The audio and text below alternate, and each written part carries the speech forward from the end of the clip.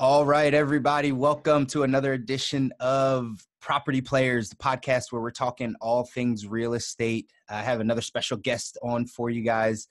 It's funny how we connect with a lot of people on social media. You guys have heard me talk about that a bunch. This is another young lady that I've connected with via social media, specifically because she had a rant that I really liked. And so I'll get her to talk about that a little bit later in the podcast. But let me introduce Miss Melissa DeSantis. Thank you for being on the podcast. Hi, Chris. Sure, of course. Awesome. Happy to be here. That's good to hear. Good to hear. So we just jump straight in on this one. Give the people, the listeners, some background on you. Who is Melissa, right? Like, give me the origin story, where you come from. Yeah, I know. A few hours. No. So yes, I am in Monmouth County, New Jersey, and I didn't grow up here. I grew up out west. I grew up in Utah, but moved out east to New York City when I was like literally the day after I graduated high school, and lived in the city for a while and, worked early on and then eventually went to college. Okay. And eventually made my way out to New Jersey. I had family out here and been here now in New Jersey for about 20 years or so.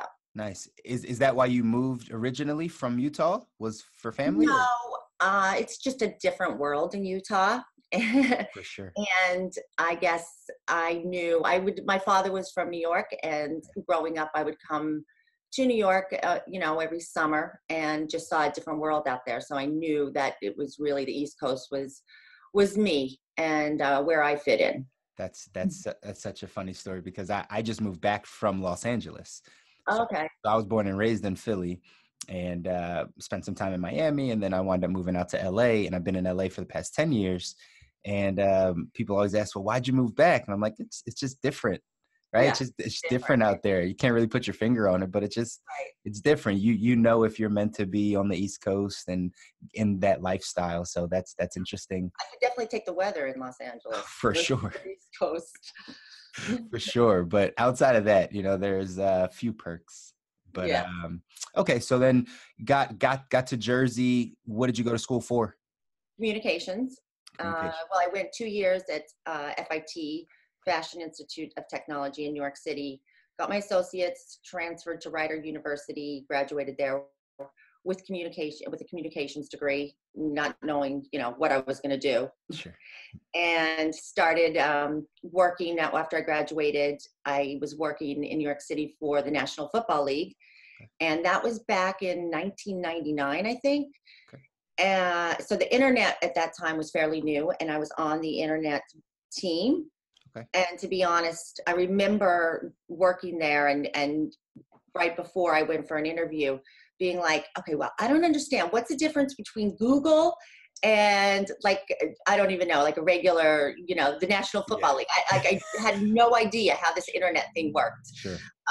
So yeah, I worked there for a few, I guess 2 years. But I knew an office job just wasn't for me. So eventually then I got into medical sales and was in medical sales for a good 5 years or so. And that led me to real estate. Okay. How did you get introduced to real estate? Just something that popped up, or did somebody actually say? I was selling my second home. It was a townhouse, moving to a single family home. And I was just I enjoyed everything about it, looking at the homes, the process, and wanted to learn more and more about it. I knew that it was something that I was very passionate about, whereas medical sales, I was, I enjoyed it. I enjoyed the perks and the people and everything, but it wasn't like the interest that I had in real estate. Sure. So I said, okay, I'll go part-time and get my license, and I'll just do it on the side. And I got my license, started part-time, and quickly learned that in order to be successful as a realtor, it's more than a full-time job. Absolutely. So I took a leap of faith, quit medical sales, which was really an eye-opener because I had an expense account, a company car, I had a salary and then commission, and going into real estate and, paying for every single piece of paper. Yeah. that you needed. So talk to me about that, Melissa, because that's a big deal. And I know people, and I'm sure you know people that have those golden handcuffs, right? They're in a career, they make yes. good money, right? But they're just not happy. They're not fulfilled. Right. What were you going through at that time to make that jump? Like, talk about the mindset. I mean, it was, when I look back, it's funny because in hindsight, you look back on your life and it's like, how did I move to New York City when I was 16? I couldn't do that today. Right. And I look back and be like, how did I give up this, stability with medical sales for the real estate industry, which is so, volatile up and down. Sure. How did I do that? And I just did it. I guess I didn't think or get in my head too much. I just knew it's what I wanted and I was going to somehow make it work.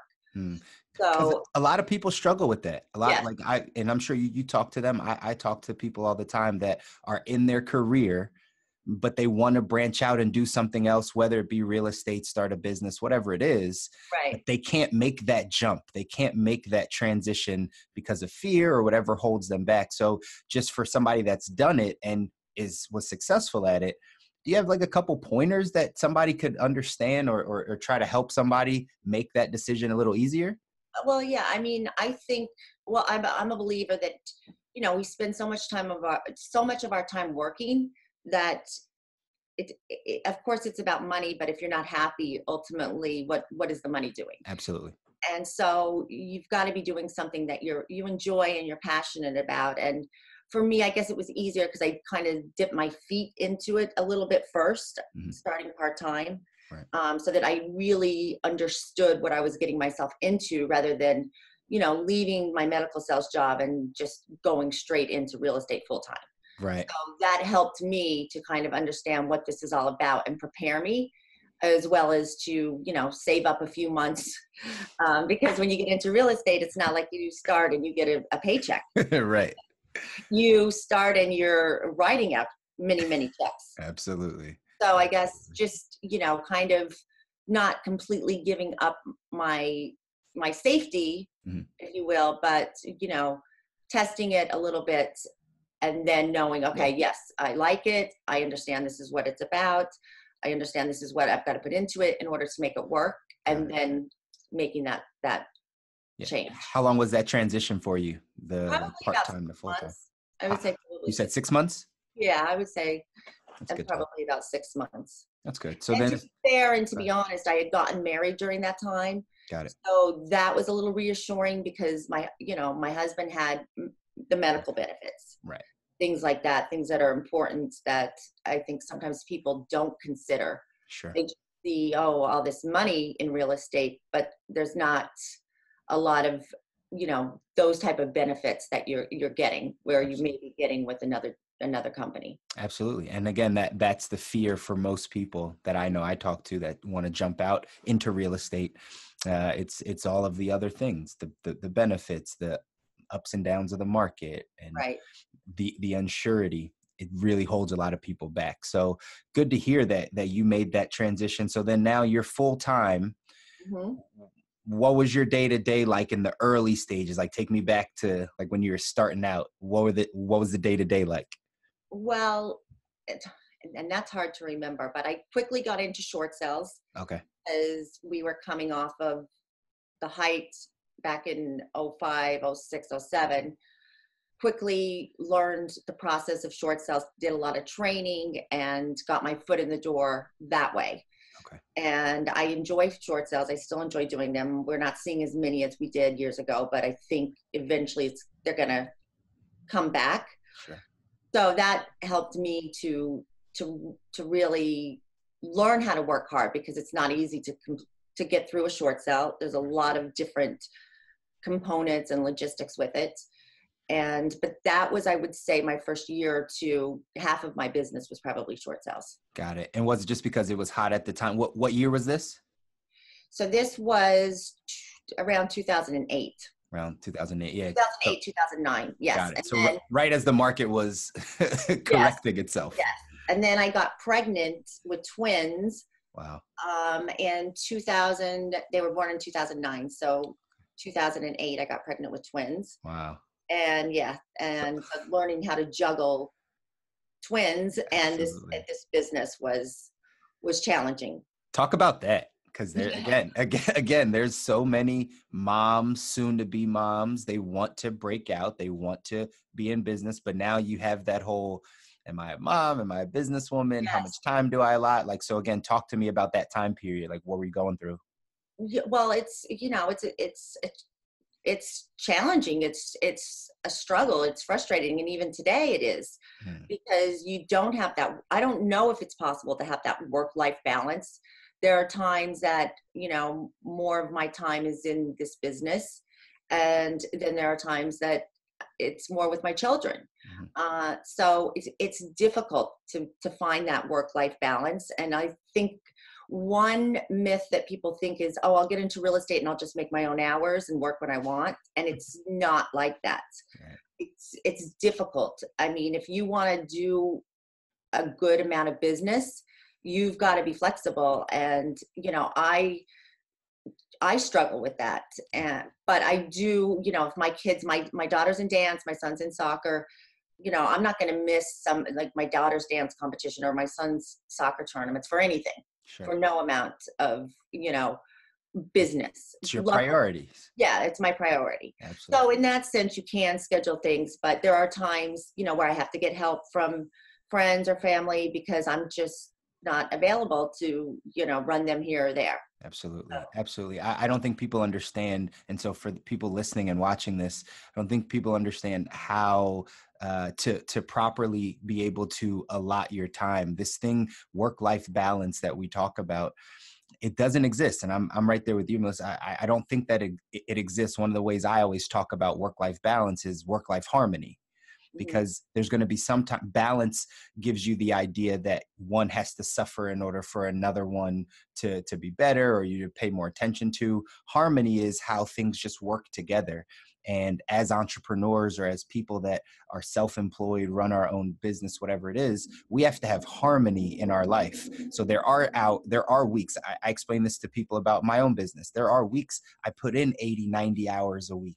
There are plenty of those weeks, and my wife understands, and my family, they understand that that's what's going on. It doesn't mean that they got less of me. It's just more of my Right. time had to go over here. But then Right. there's sometimes that my family is the top priority. And just like you said, I won't miss any type of family gathering because that's important. So Mhm. it's really about harmony and not judging ourselves, if we can't spend time in those areas because we have ambitions of things. So the fact that you still struggle with it, trust me, I still struggle with it. I think everyone still does. Everyone, and regardless if you have children or not, I think Abs- that, people struggle with it. It's very common, but I think we have to get to a place, we have to be open about talking about that. There's no right way. There's no perfect sauce or perfect method of how to get there. It's just not judging yourself. So right after you had your twins, what was your business like? Actually, right after I had my twins, I would say, and I got settled in with everything. Went to Remax office, and and started coaching. Okay. And that's really when my business started to take off. And I was able to find a wonderful, wonderful woman to care for my kids, not on a full-time basis, but she was there 3-4 days a week. Sure. So then at that time I was able to really, work and get things accomplished. Sure. Without her, it would have been hard, but you have to have that support system. Absolutely. And somebody that you care, care for your children and trust. Absolutely. So Absolutely. Why did you go coaching?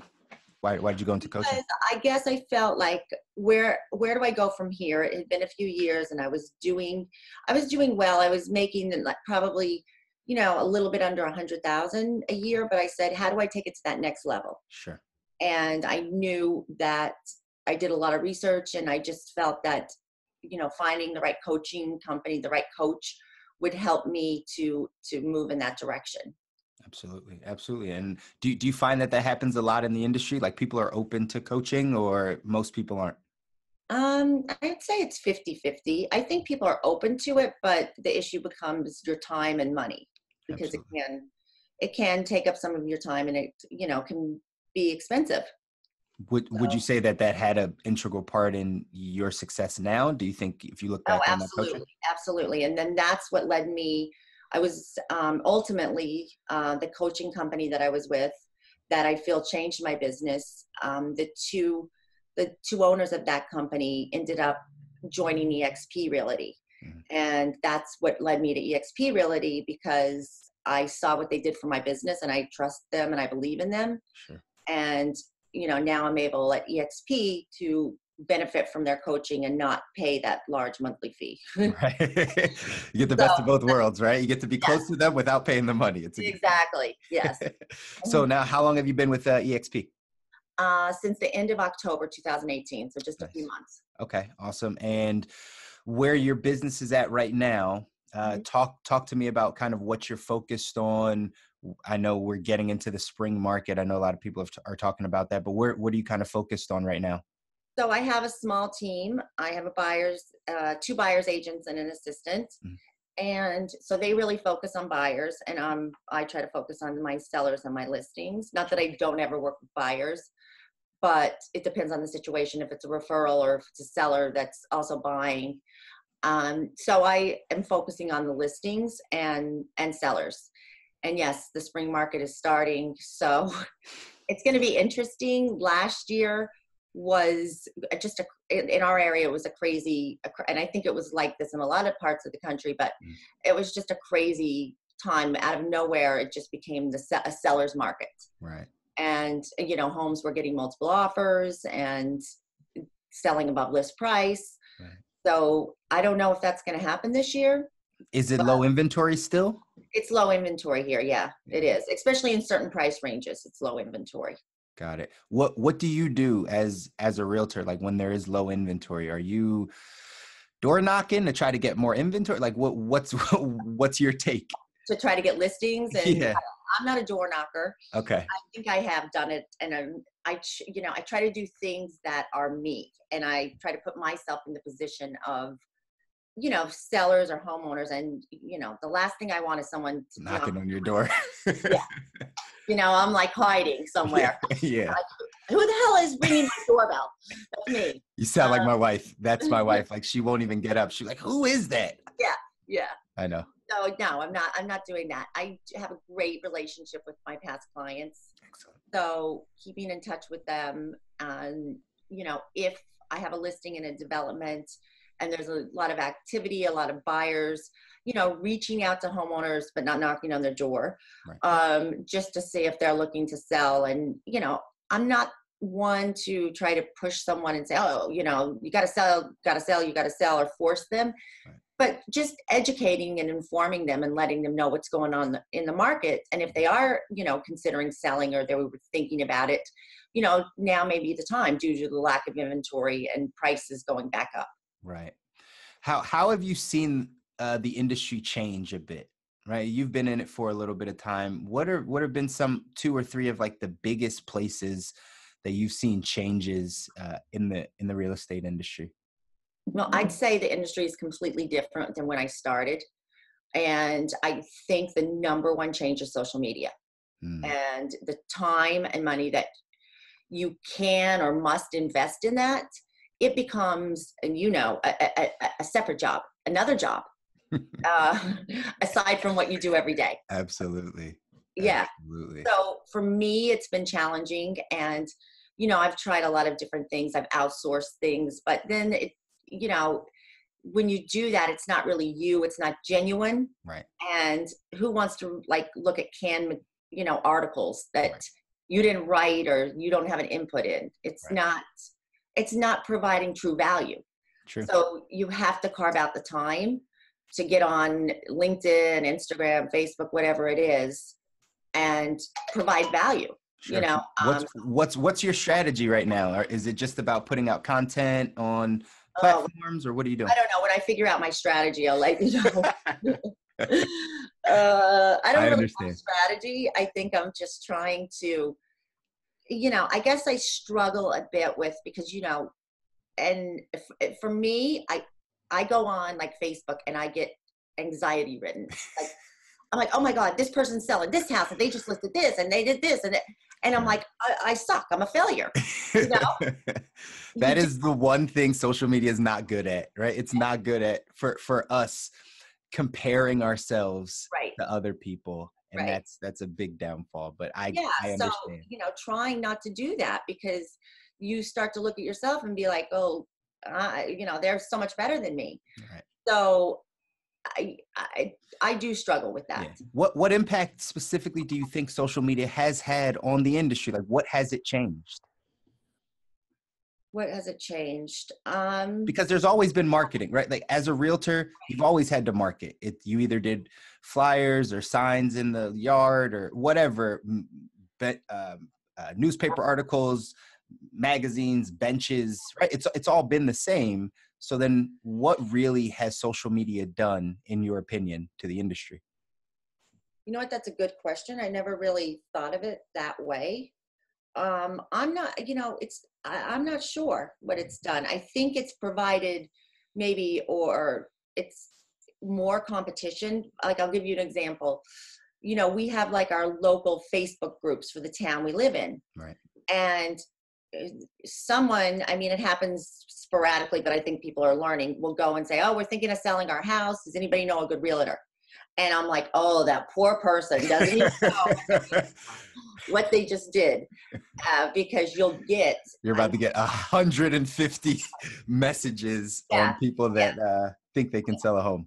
Yeah. So everybody, and then now they have the person's name. They can get the person's address, phone number, and so I think it's just made it a little bit more competitive.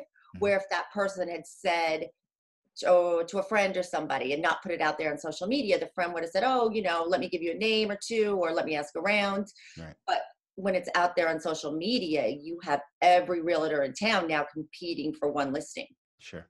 So, and that's been the struggle. As I've talked to other realtors, as I've talked to people in my industry, at the end of the day, it's just we have to grasp how to use social media and what it's supposed to be used for. There are a lot of people that are just they're just posting. They're just posting a bunch of things, and that's not actually going to build community. What I use social media for, and I know a lot of my colleagues that I talk with about social media, we understand that social media is meant to, I look at it more to document what you're doing over trying to create the nicest advertisement, the nicest, picture of your house, whatever the case is.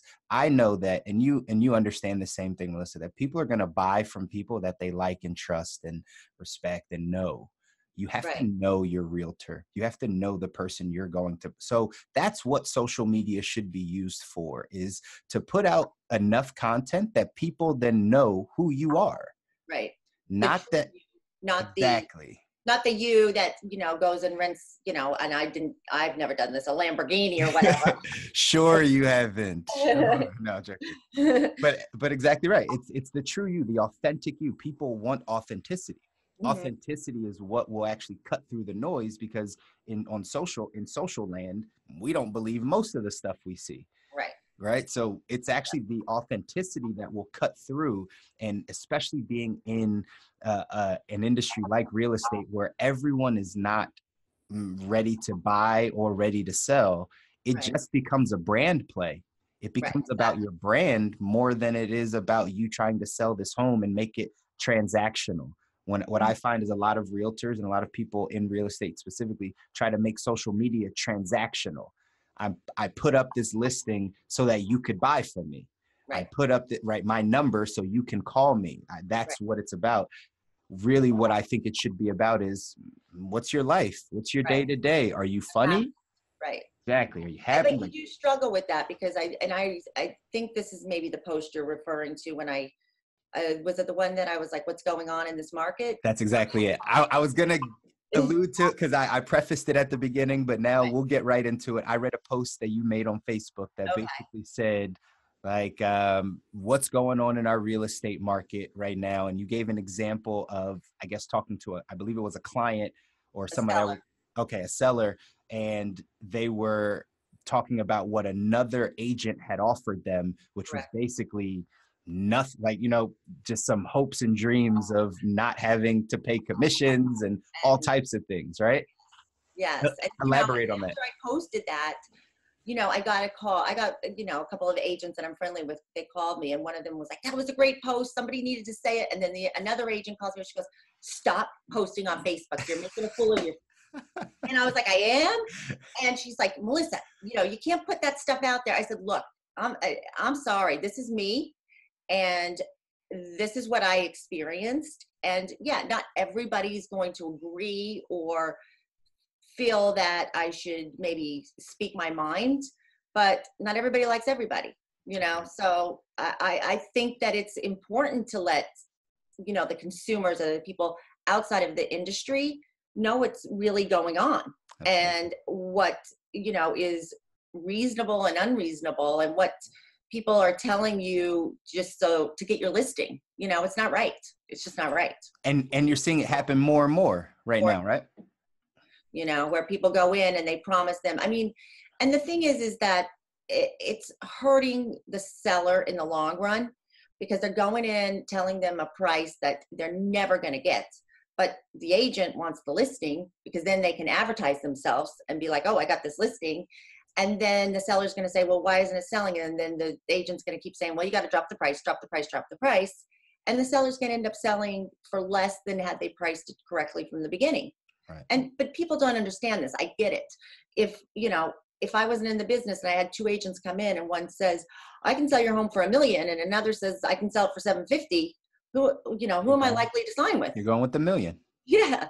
I want a $250,000 more. Exactly. And what do you see is going to be the biggest detriment to that, with seller or with agents coming in and really just not being able to deliver on their promises? Yeah, they're buying the listing, and it's unfortunate, but in this market that we're in with limited inventory, if a home sits on the market too long, it just loses, its freshness. It becomes stale. Everybody says, "What's wrong with that house? Why isn't it selling?"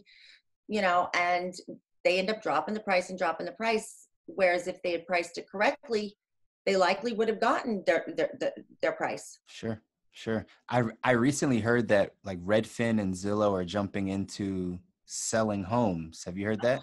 I heard. It's funny. I just went to a broker open before here, and someone said that yes, Zillow is looking. Well, I heard buying homes. Okay. I've heard selling, but it could be buying. It could be both. Yeah. Here's what I think will happen, and this is just my own prediction of the industry because of what you said with the human error, right? Mm-hmm. What human beings don't really like is when they're unsure which way to go. They just turn internally, right? Mm-hmm. So if the more that we have honest agents, and then agents that are just buying their listings, it's going to get to a point where a person doesn't feel comfortable trusting the agent. So now they're going to go direct to these platforms like Zillow and Redfin, because you don't have to deal with a human anymore. It's going to be pretty standard. This is what you get. This is what it is. And so people are going to start to get more comfortable going that route. And that's why Zillow and Redfin are jumping in the game, because as agents, honestly, they've given up the leverage over time. They've given up the leverage to these other platforms that were helping. Now they're going to come in and start. If agents don't build on brand, because that's what it comes down to. If agents don't build on brand, companies like Zillow, Redfin, and even some of these broker houses on the macro will start to do their own thing, because the inefficiencies in the human behavior of a realtor. It's what we're seeing happen in all these other industries, where they're saying they're creating robots, AI, all those type of things to eliminate jobs, but it's really just to eliminate the human errors that are happening in this transaction process. Right. And so eventually that could happen. That's why, going back to what we talked about on social, that's why building your brand on social is so important, because that's the only thing that will last. And when you're saying, not to interrupt, I'm sorry. Yeah, no, go ahead. I want to just clarify, when you're saying brand, you're meaning brand as you as the agent, not you as what brokerage you're with. Exactly. Agree. Correct. I agree 100%. It's you, Melissa's brand. Like, who Right. are you? Not right.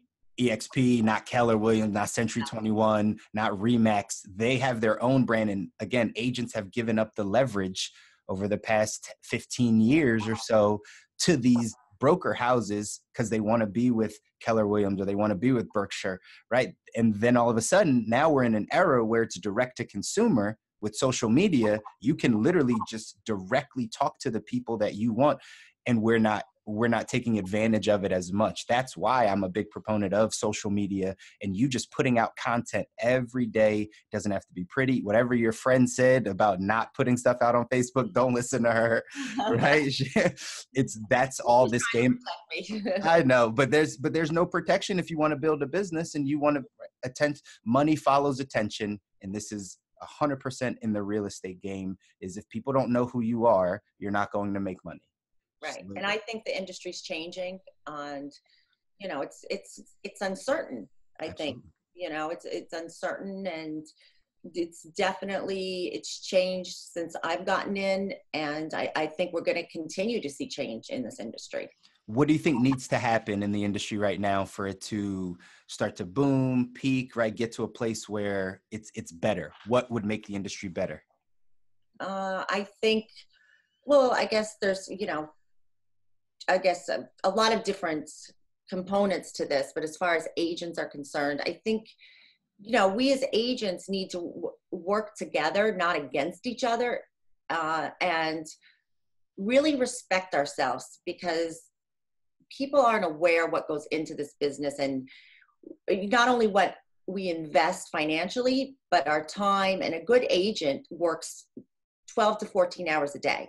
I know, and they shouldn't have to know the back end, but when you have the paperwork and the logistics and the phone calls and the, home inspection issues, appraisal, and on and on and on, mm-hmm. It's not as simple as it appears from the outside. So I think as agents, again, we just need to work together and share value. It shouldn't just be about everybody's looking to stab everybody in the back. Right. And, if I have a listing and you have a buyer, let's work to get it done. We shouldn't be on opposite sides. We need to work together and put the transaction, get the transaction through. Yeah. Of course, you're representing the buyer, I'm representing the seller, but just making it a win-win for everyone.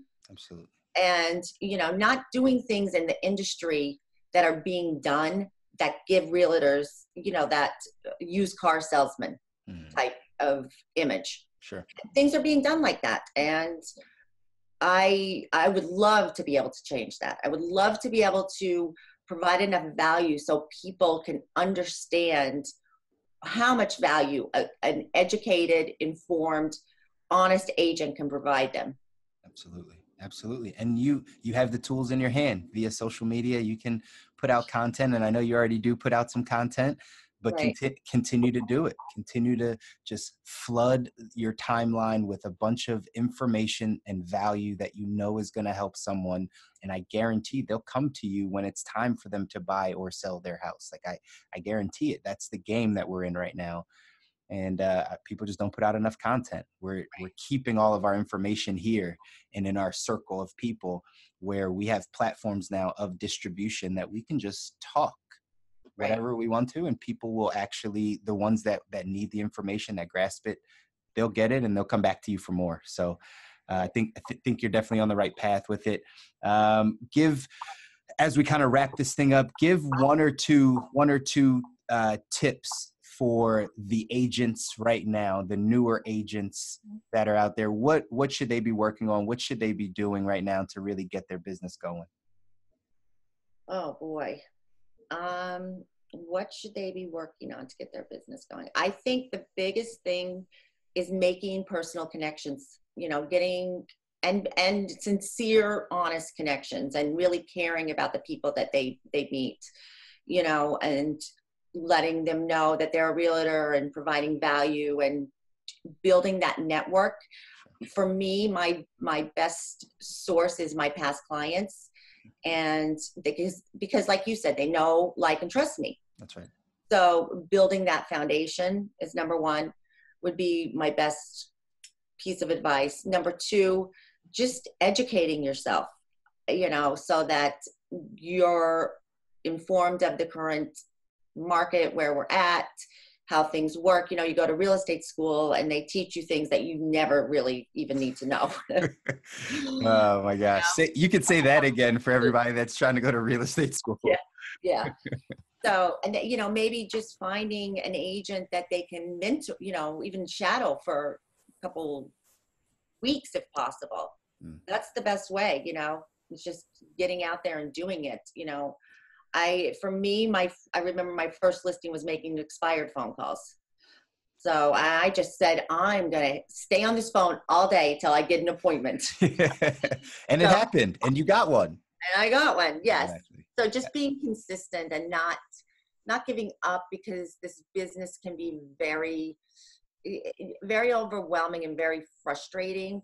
And, you got to just be persistent and be persistent, consistent, and just keep pushing through. It's a lot of rejection.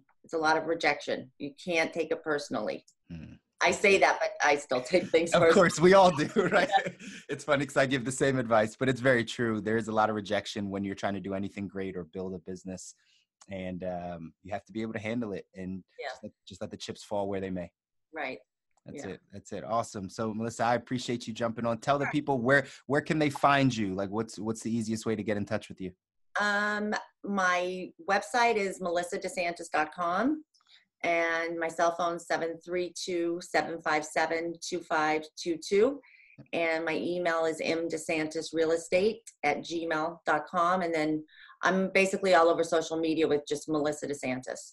Got you. So follow her, give her a call, reach out. She's obviously willing to provide value and really educate you. If you have questions in the industry or in the home buying or home selling process, feel free to reach out. But Melissa, really do appreciate you jumping on the podcast, and hopefully we get to connect soon in person and figure out, how. I'll come to LA though. Funny. Absolutely. So guys, we're going to sign off for another episode of the Property Players podcast. I'm C. Muzan. I'll talk to you guys soon. Melissa, take care. Okay. Thank you.